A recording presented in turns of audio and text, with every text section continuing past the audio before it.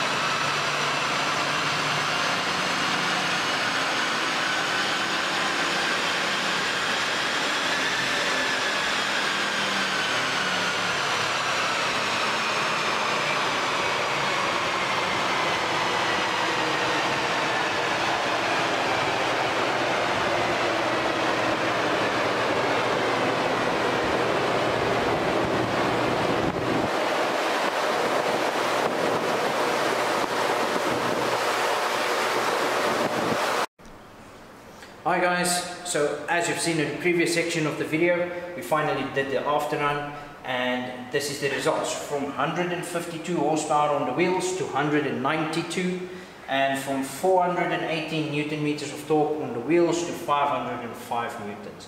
So that's basically a 40 horsepower increase on the wheels and 87 newtons gained on the wheels.